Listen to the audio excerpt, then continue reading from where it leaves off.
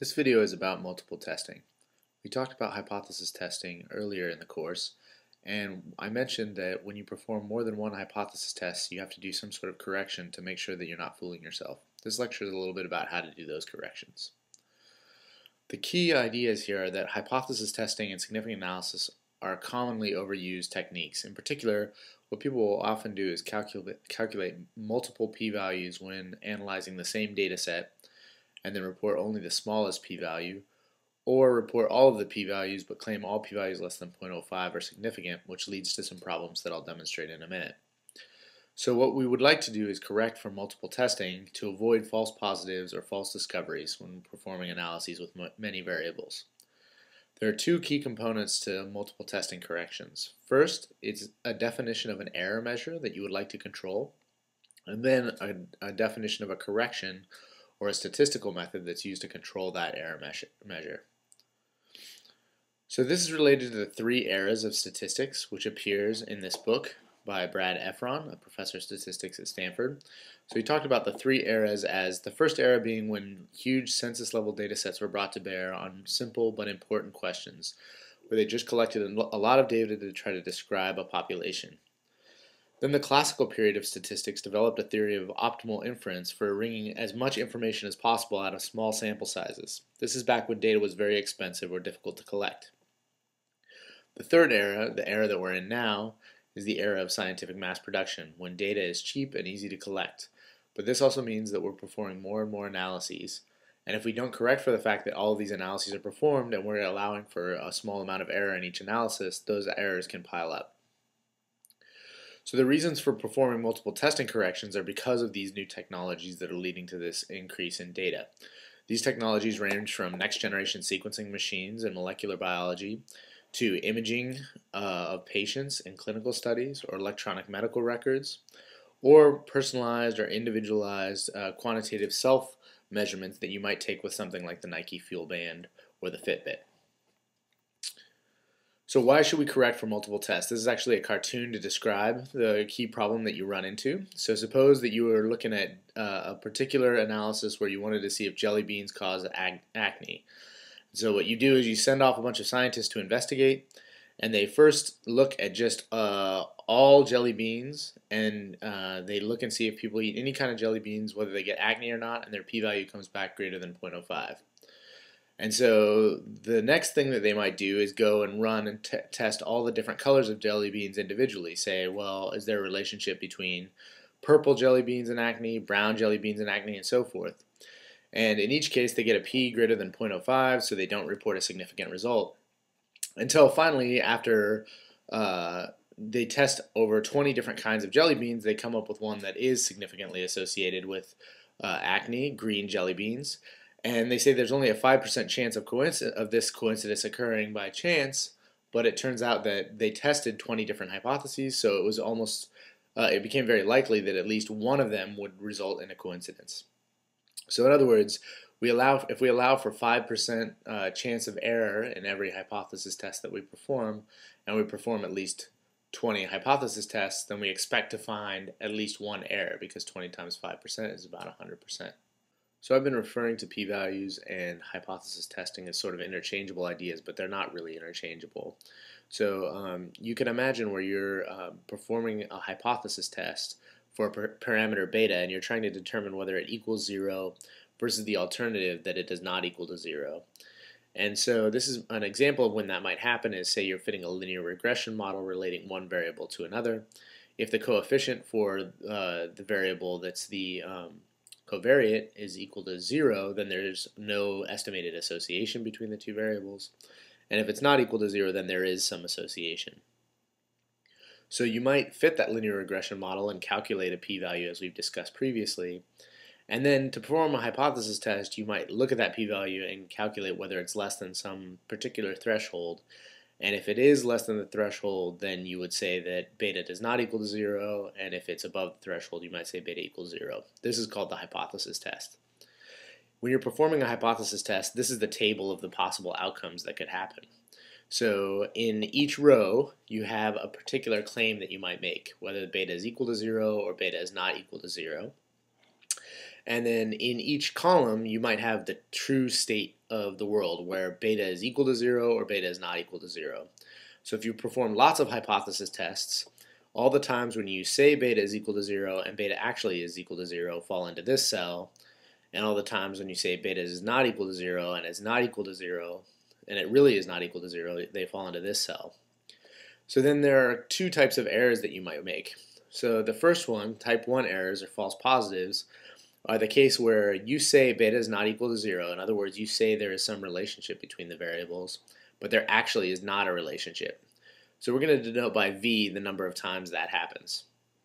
The other type of error, type 2 errors or false negatives, are the cases where you might claim that there is no that beta is equal to 0. In other words, there's no relationship between the variables, but it turns out that there actually is. In general, people tend to focus a little bit more on type 1 errors or false positives when performing scientific investigations, as we want to limit the number of times that we're led astray or we find false positives. But in general, the two error rates might be compared a different amount depending on what type of problem that you're looking at and whether one type of error is more costly than the other. So in multiple testing, there are a couple of different error rates that we might consider. That's the first component of a multiple testing procedure. So the error rate in this case might be the false positive rate. So this is just the rate at which false results are called significant. So in other words, these are the results, beta equals 0, where there's no relationship between the variables. What rate do we call them significant? This is just the average fraction of the times that we call them significant when they're not, divided by the total number of not significant variables. Then there's another error measure, which is called the family-wise error rate. And so that is just the probability of at least one false positive. So this V variable counts all the times where there's no relationship between the variables, but we claim that there is one. So if we do that V times, the family-wise error rate is controlling the probability that the number that we make that false claim greater than or equal to 1.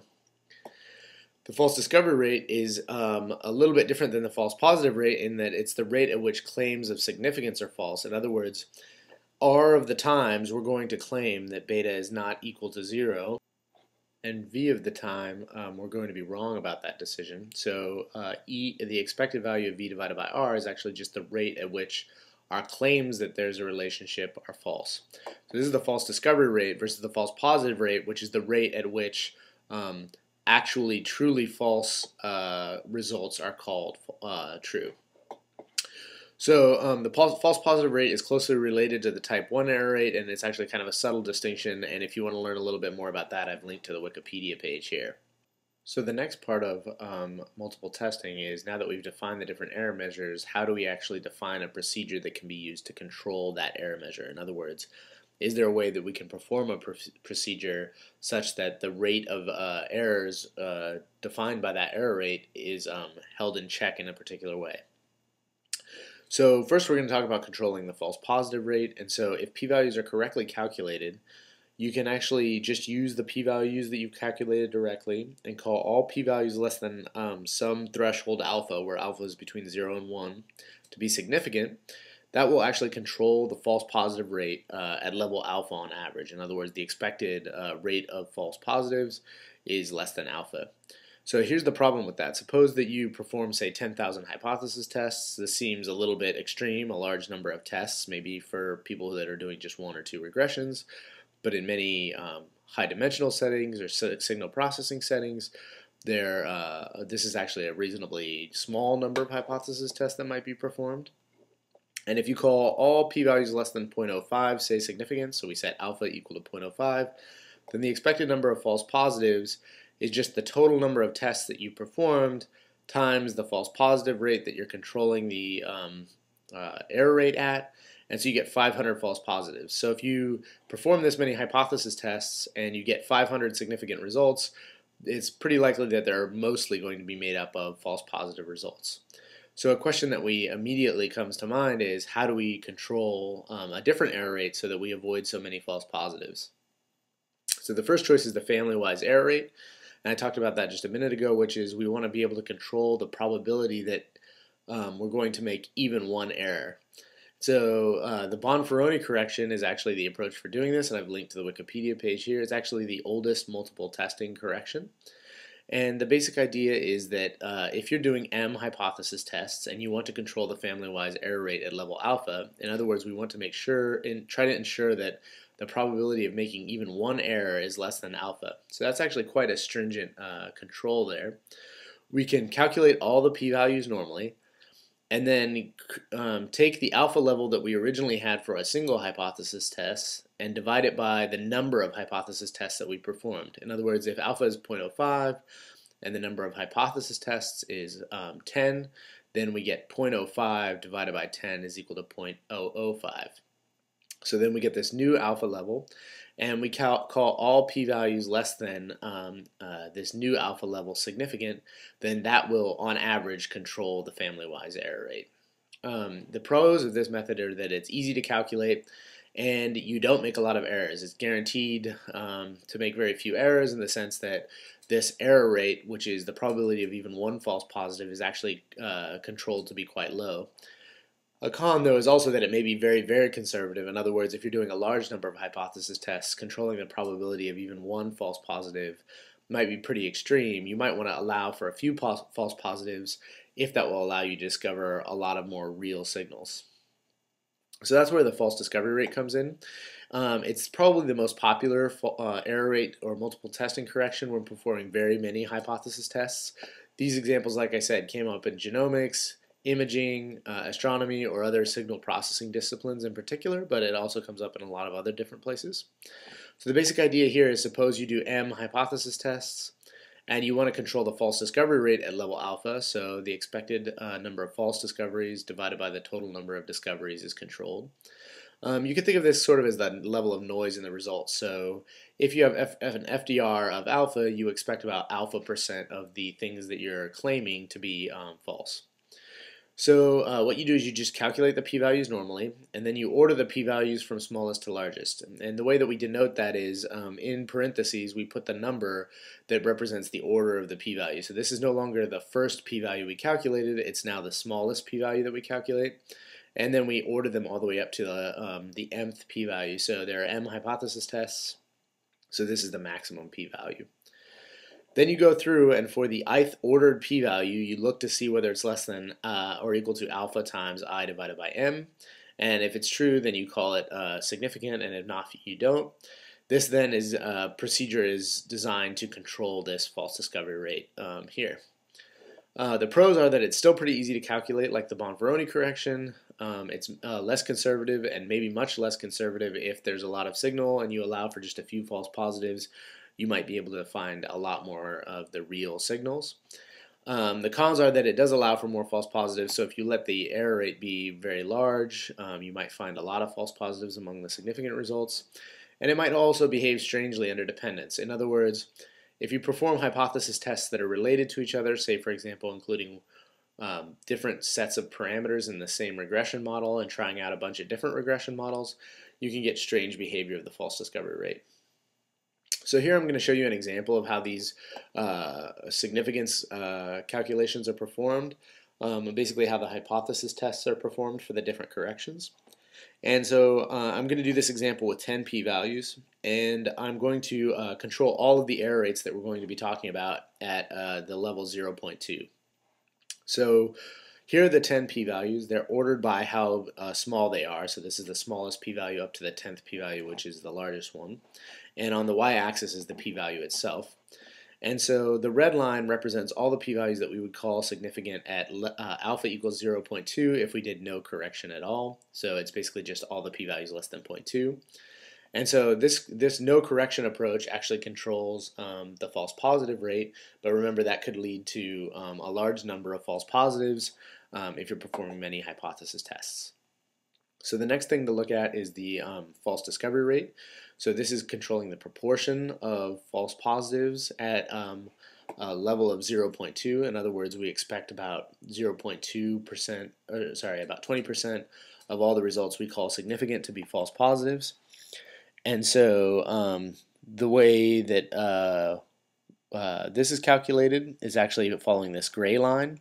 So we're going to order the p-values from smallest to largest, and each time we're going to compare it to a linear line where the slope is determined by this alpha level here. And so we actually would just call these first three p-value significant. So we find three significant p-values, and we're controlling a slightly different error measure.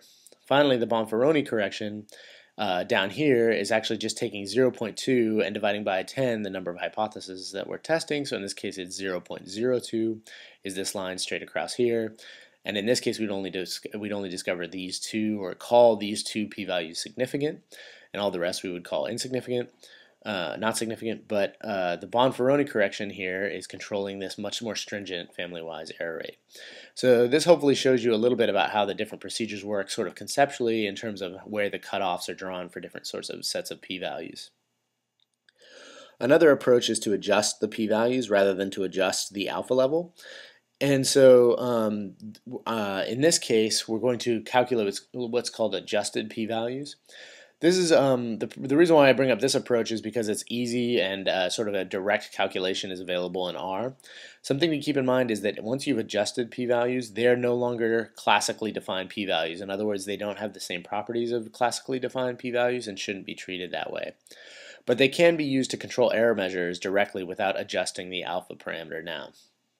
So here's an example of how this might work for the Bonferroni correction. So suppose we have these m p-values.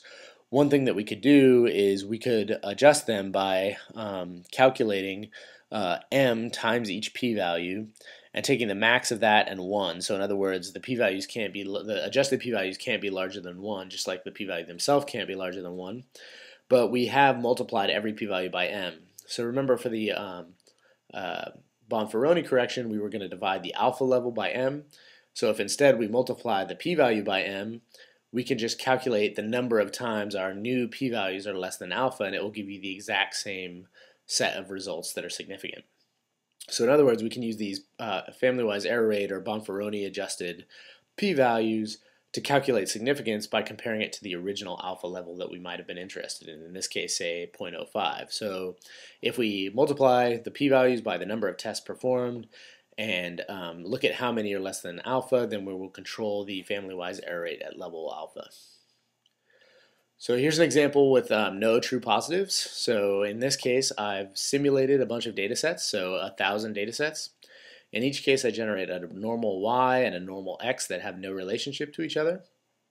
And then I fit a linear model relating those two variables, y to x, and I get the coefficients of that. I take the summary of that linear model and get the coefficient matrix.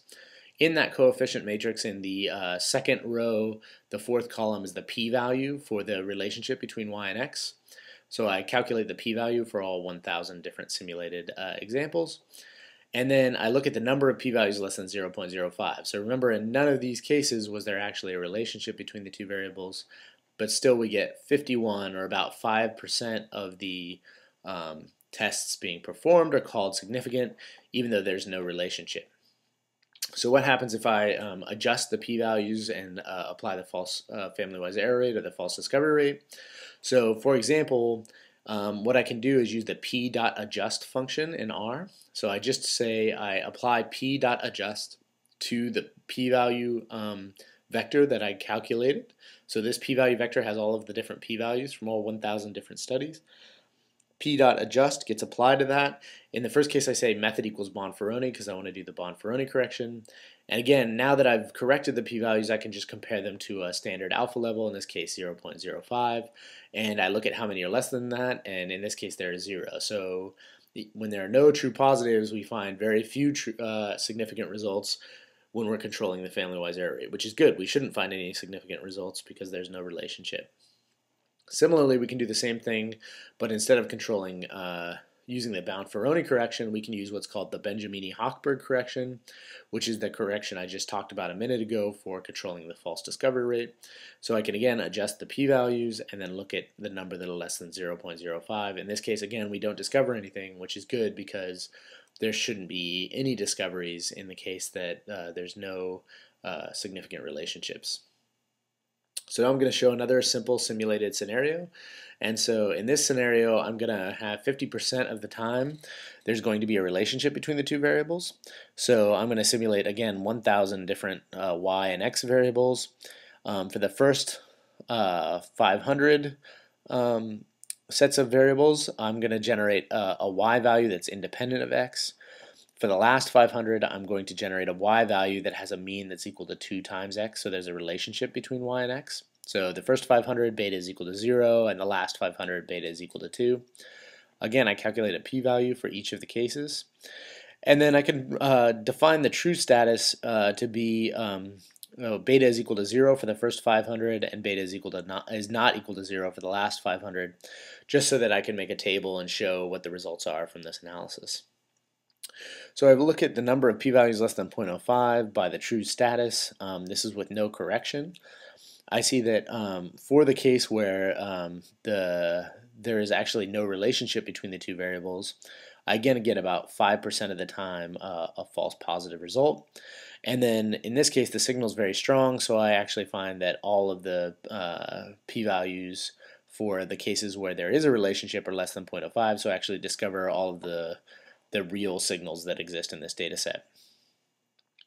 So if I use the family-wise error rate, I again adjust now the p-values using p.adjust applied to the p-value vector. I set the method to be Bonferroni, calculate the number of times it's less than 0.05. In this case, I actually discover slightly fewer significant results. In other words, I missed 23 of the cases where there should be a signal, but now I actually have no false positives, and that's because I'm again controlling the probability of even one false positive to be less than 0.05 in this case.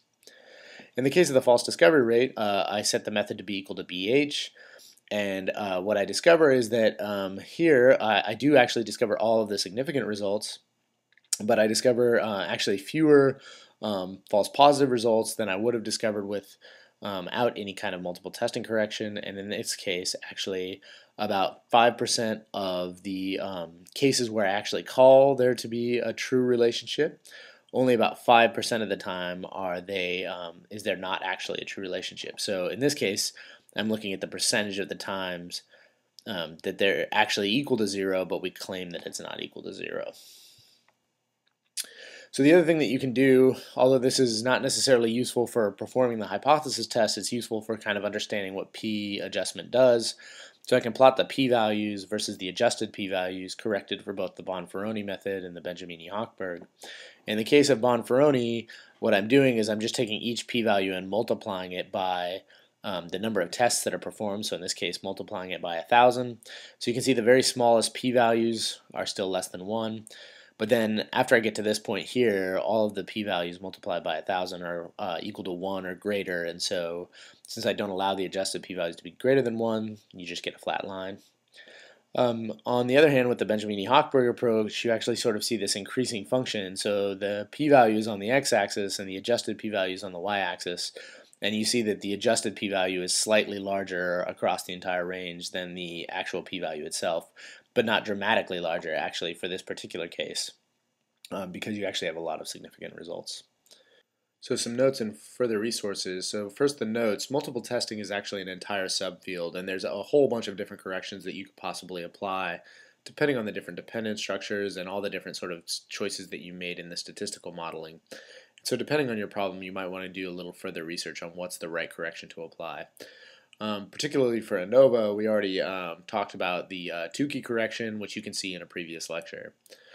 The basic Bonferroni or Benjamini-Hochberg correction is usually enough for most sort of standard problems, but there's actually, if there's strong dependence between tests, for example, you might want to consider method equals by in the p.adjust function, or look into more direct adjustments for the dependence between the hypothesis tests. This is actually an area in which I've done a little bit of research, so hopefully you can take a look at some of my papers on the area. So for the resources, this is actually quite a nice paper, a gentle introduction to multiple testing procedures with applications in genomics, which is an area I work in and where multiple testing has really flourished in terms of a statistical discipline. Similarly, the statistical significance for genome-wide studies is a very nice, gentle introduction in terms of a paper to read. Again, it's focused on molecular biology, but it's pretty easy to read, I think, even if you're not an expert in that area. And finally, this is a very nice sort of introduction to multiple testing that goes over the basics. A lot of what I've covered now, but maybe a little bit more depth in case you're interested.